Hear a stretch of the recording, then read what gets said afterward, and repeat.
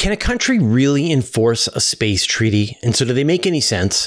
What's a better future, colonies on Mars or on a giant rotating spaceship? What's India's space program been up to lately? And in Q&A Plus, would I take a one-way ticket to Mars? Answering all these questions and more in this question show.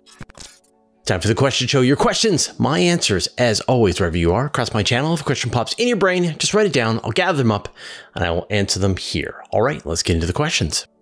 Iamsick. Would you rather live on Mars or in a rotating habitat? Personally, me, neither. I'd like to live on Earth. But if I had to choose, if you were going to destroy Earth, and then I had to choose whether I was going to live in a rotating habitat or I was going to live on Mars, I would probably choose the rotating habitat.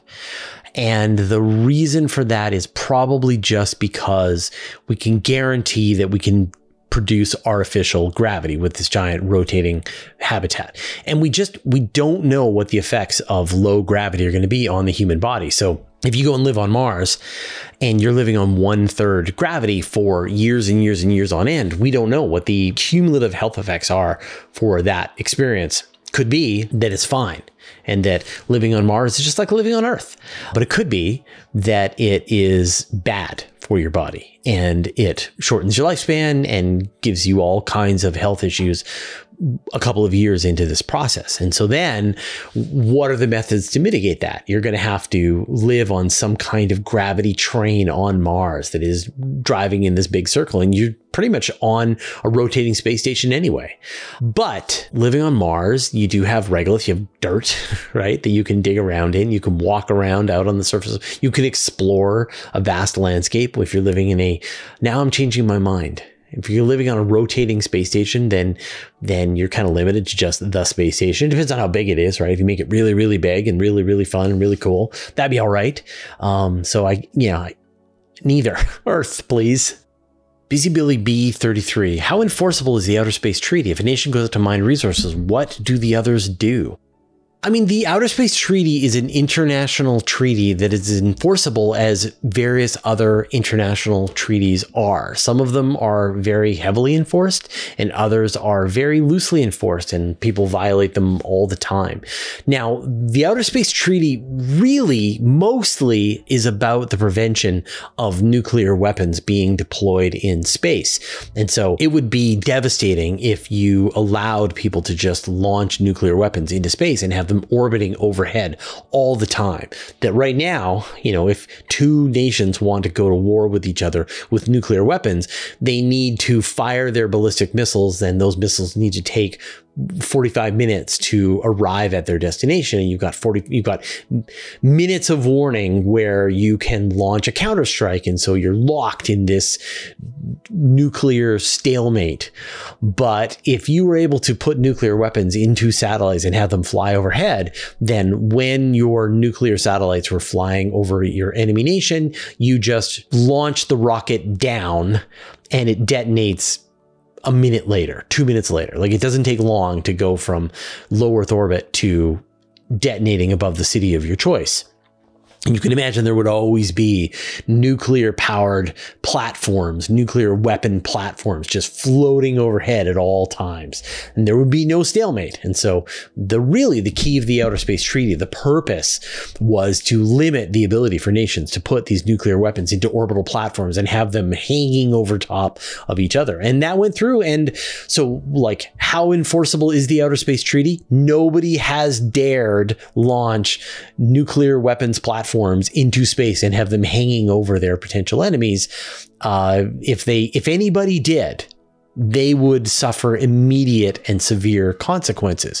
Would they suffer they would probably suffer a conventional weapons hot war if they tried to do it, right?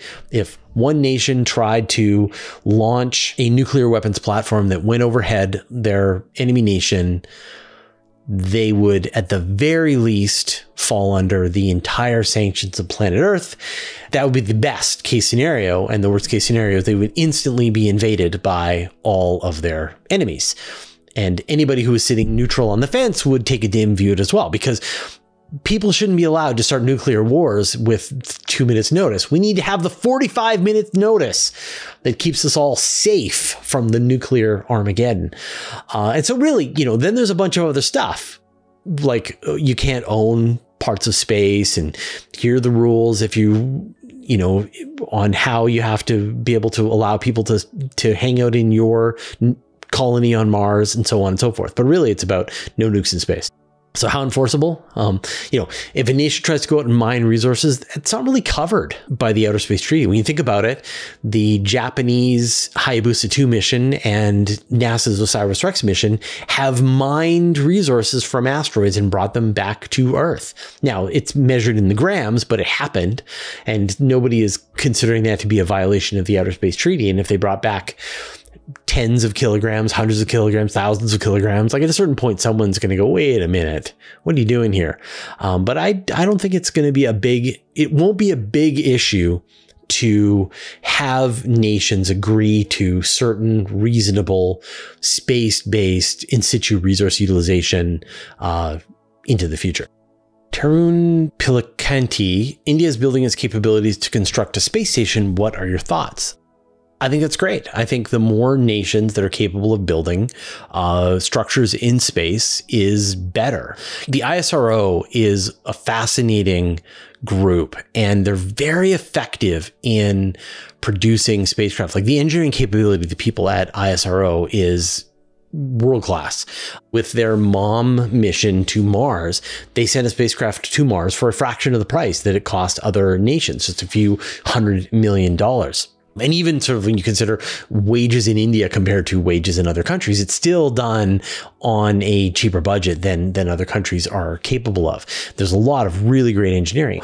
India built the Chandrayaan probe. This was the spacecraft that discovered the presence of water at the moon's poles. And so they're going to be attempting another landing on the surface of the moon.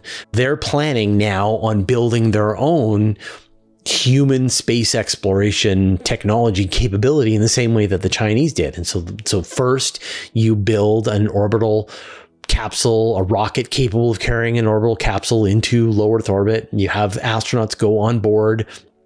Then you build a space station where the capsules will dock with it. And India is planning on sending people to the moon, probably within the next decade as well. So there are many more nations now that are capable of doing long duration spaceflight. I mean, it's not just NASA, Russia, the Chinese now, as well as India is going to be coming up quickly as well. And then other nations participate. I mean, the Japanese, the Canadians, various European nations contribute astronauts and funds to the work done by other nations. So more and more we're seeing as the costs come down for spaceflight, more and more nations are capable of sort of stepping up and being able to start deploying into space.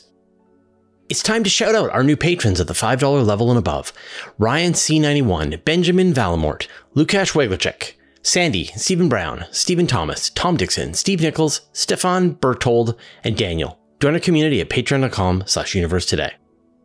Doogle, how difficult is it to see the Orion Nebula? Not hard at all. The Orion Nebula is very bright. So where I live in Canada, I have Bortle 2 skies. So not the absolute darkest skies, but they're one step away from the darkest skies. And I can walk outside. I can look in the direction of Orion when there's no moon in the sky, and I can see the Orion Nebula with my eyes. Now it's this little fuzzy, hazy patch in Orion's scabbard, but it's definitely there. And then when you look at it in a small pair of binoculars, you can see the area where the Orion Nebula is. And when you look at a small telescope, it looks even better. And then obviously when you take a longer exposure photograph, then it looks phenomenal. So yeah, it's easy to see the Orion Nebula. When I'm doing the virtual star parties with the telescope and Orion is up, then it just is an overwhelmingly beautiful nebula compared to anything else you can take a picture of. It's so big and so bright, with so much material, so much going on in the Orion Nebula compared to, everything else is like little fuzzy bits, or you have to do really long exposures to get some of the fainter nebulosity. But Orion is big, bright, very short exposures do incredible justice to that nebula, and it just shows. You can see it. I mean, there's a bunch of stuff that I think people are surprised that you can see with your eyes. Like you walk outside, you can see the Pleiades star cluster very easily. In fact, they used to, in theory, I've heard this, that they use it as an eye test. So how many stars can you see in Pleiades will tell you how good your eyesight is. You can see Andromeda, the Andromeda galaxy. It's, once you know where to look, it's this little fuzzy spot in the sky. You can see M33, which is the other galaxy that's part of the local group. You can see the large and small Magellanic Clouds.